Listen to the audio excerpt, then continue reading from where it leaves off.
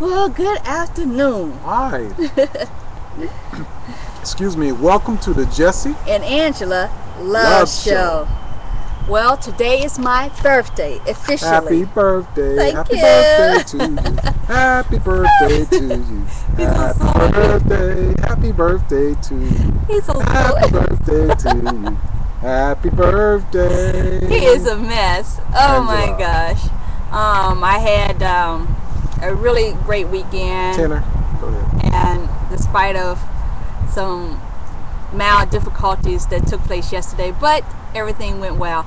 And I had my cousin from Ohio who had called me today. Her birthday was on Saturday, and our other cousin, her birthday was yesterday. I had already wished her happy birthday on the show yesterday, so from her loving family. So and then many other of my cousins' birthdays following next month. So thank you for my family, the love and the well wishes, and hopefully be blessed for many more. Oh yes. Today's topic, we got some information regarding the Kingston, Jamaica, where there has been a drug lord who's been there stirring up mess. He's wanted from United States for arms and drug trafficking. He have already this happened in Kingston, Jamaica, and the greedy West Kingston Mr. Stronghold Christopher Dudas Coke, a Jamaican, done. He has turned the Tavali neighborhood or Tavali Garden neighborhood and other areas into a virtual fortress with trash cans and barbed wire. Wow. They had placed the police station in Denham town under heavy firearm from gangsters roaming the street with high-powered guns. So they are seriously out there fighting, and they just losing it. So you know, they're calling all these law-abiding citizens to evacuate the neighborhood to prevent any injuries or any gunshots or anything like that. So we're praying that everything will go well. This happened yesterday, and you know, they just tend to be a little bit, you know, off the chain right now. And the officers fled the burning station in Providence, West Kingston, where 2001 standoff between gunmen and security forces killed 25 civilians, as well as soldiers and constable. So this happened in 2001, but this here so far, they just have burned the police station and it's a everything good like that. Tourist attraction too. Yeah, they said that a lot of the tours that's supposed to be going there, they're pretty much like telling the United States, the Canadian border, and to pretty much like stay away at this moment because it is really, really bad right now.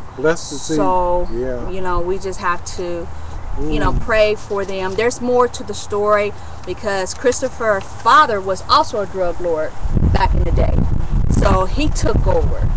Oh, the guy you talking about? Yeah, Christopher Coke. He has. So this is a rooted foundation. Yes, it's a rooted foundation. So they just didn't start overnight. No.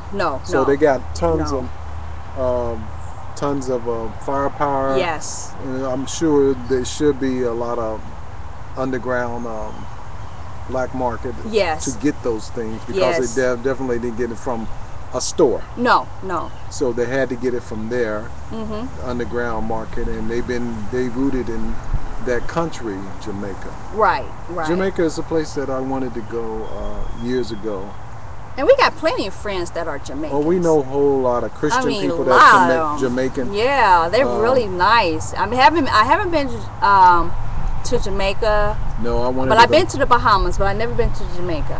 And everybody said, you know, check it out. It's beautiful and everything like that. But you know, unfortunately, at this moment, the tourist attraction is not really well to actually set foot at this moment because it is a drug lord going on. Yes. Fighting, and you know, just don't want nobody to be hurt and everything. But yes, Christopher have taken over what his father had left off, and now he's became bigger, where he's selling marijuana as well as cocaine. Wow. With arm and everything. He is wanted in New York. I guess we can't go to Jamaica now. Not now, just like a lot of other places that we want to go, but right now. They have good universities there. They have great universities. Oh, okay. They have nice food. Food is yeah, real the delicious. foods are really great, you know. Everything, beautiful people. Yeah.